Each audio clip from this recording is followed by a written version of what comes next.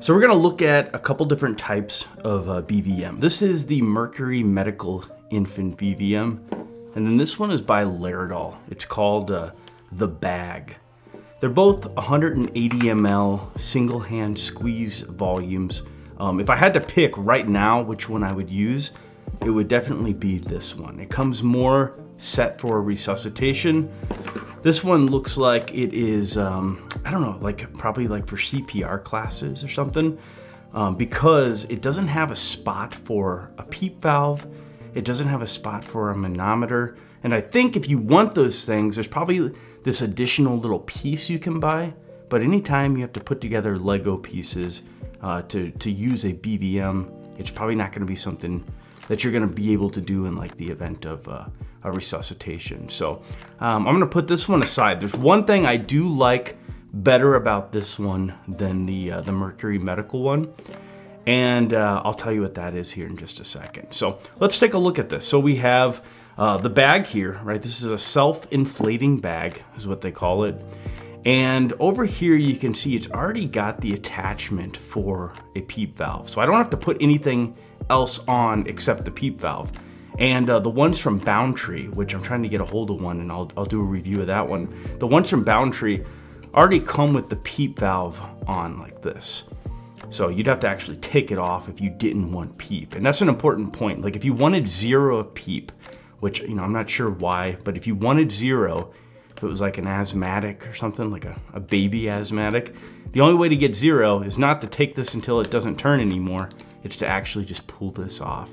But during the pre-oxygenation period, you're gonna want that on, and at least at 5, I would say. Now, right up here, this bag is gonna come with a manometer. It's got a nice spot here. So if you take this cap off, I can take the manometer and it sits right into here. So you can see, I'll put it right up to the camera.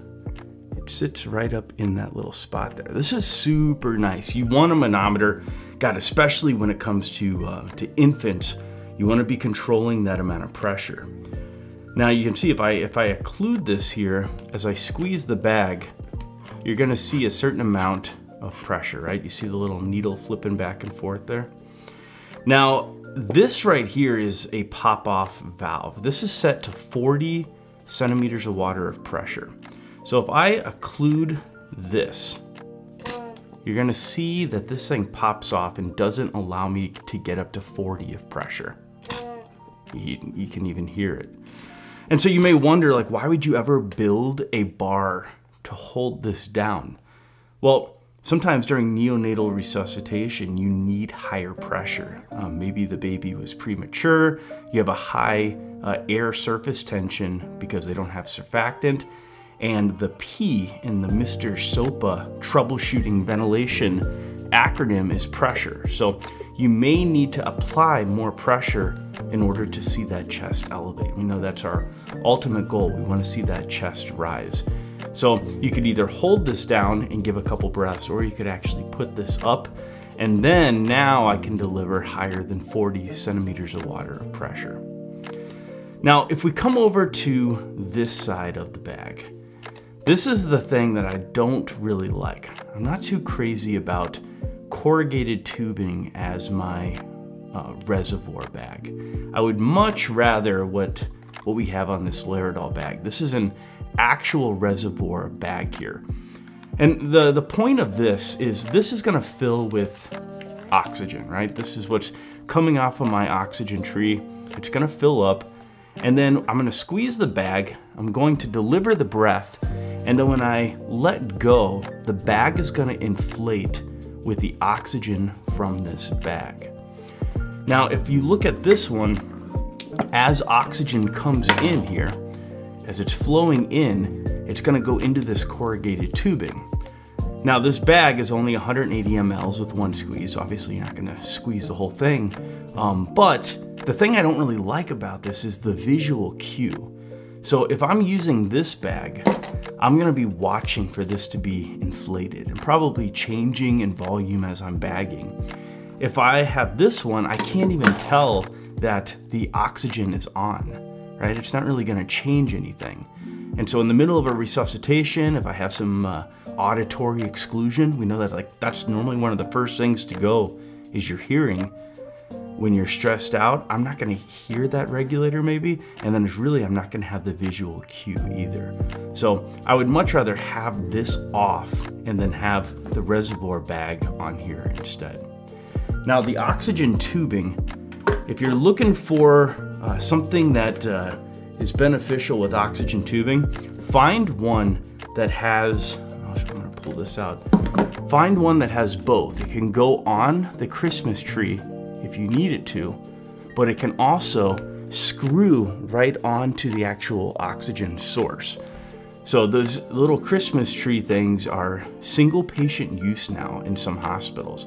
I don't know if that's the case in the ambulances, but somebody may have forgotten to put one on. And if you need oxygen right away, this is a nice little fail-safe because you can do either. It's a really nice design. You can either go straight to the oxygen source, or you can actually just put this over the Christmas tree. So this is super beneficial.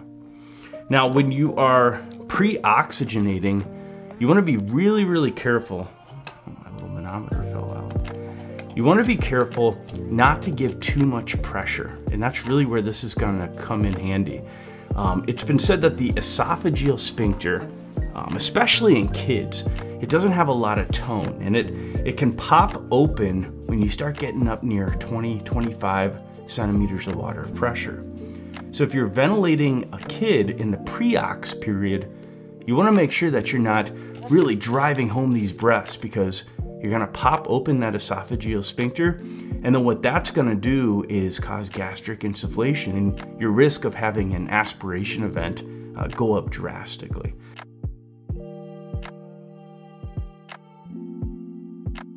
So as soon as I finished up the video on the last 2 BVMs, I got this in the mail from Boundtree. This is the Curaplex BVM, and I'm convinced this is probably the best BVM out there. I'm gonna show you why. This is really cool. I'll start with like my favorite feature. This is where the oxygen connects to the BVM. You cannot pull this off. And so many times when you're bagging and everybody's running around the resus room or in the ambulance, this gets pulled off because you got a tight area and you got to keep putting it back on. You can't do that with this one. This one actually screws on. If I want to take this off, I got to actually like undo it and screw it. It's based off of this little screw thing here. And so if I put it back on like that, you're not going to be able to peel this thing off. So that is brilliant. I love that they have this feature on here. This end also has the dual adapter to where you could go on like a Christmas tree, or you could actually screw this on. And like seeing this part with the screw and then this part as well, I almost feel like it would be better to take the Christmas tree off, just secure it on one end to the actual source, and then it's secured on this end to the BVM. So strong work, Curaplex. That's brilliant, and I'd like to see something similar to this for suction catheters, because a lot of times you're suctioning and the suction tubing comes off of the catheter. So this same technology, why don't we do that to the Ducanto catheter or something to prevent that from falling off? All right, this also has the reservoir bag, so I can actually see visual indication that I have oxygen flowing into it. And then this pop-off valve is set to 25. So if you remember the other two, one was 40, one was 35. I think 25 is probably the best, right? Because that lower esophageal sphincter is probably gonna pop open around that 20 to 25 mark. And so you don't, even if you weren't paying attention to the manometer, which I haven't even started on how much I love that this is built in, you would still not give too much pressure. That would still pop open for you. And then once you have an advanced airway in, if you needed more pressure, then you can just put this little plunger thing inside here. And it does say on here now, it says pressure high. So that way it's indicating that, hey, this is now the stop or the pop-off valve is closed, and then you have to go off of the manometer. But I like that it just starts off at 25. That's a really nice feature. Now the manometer, you saw in the last one, the manometer kind of fell out. I don't know if they always would do that, but this one definitely is not. Like this is sturdy. This isn't going anywhere. It's built into the actual BVM, which super cool, strong work with that, because now I don't have to worry about attaching it or losing it or falling off.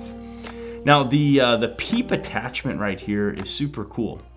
This has the ability to take either these small diameter PEEP valves, or if maybe somebody didn't restock the one that you needed and they're like, hey, I have this PEEP valve, you can easily just put this one on as well. So it can take any size PEEP valve and you can just attach it. I would love to see these just already attached and that they don't come off, but you can't get this PEEP valve to go down to 0. The only way to get it down to 0 is to actually just take it off the entire BVM. So I get that, it's like a safety concern thing.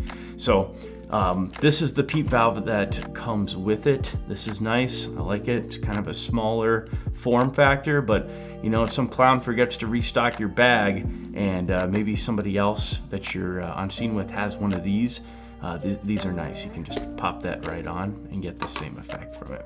So I love that. The mask that comes with this, if it is deflated from sitting in the bag or if it's inflated too much, you can adjust the volume in here with a syringe. So that is super cool. I like that as well. So I'm gonna have a lot of fun with this bad boy in simulation, and I think that this is probably the best BVM built for resuscitation.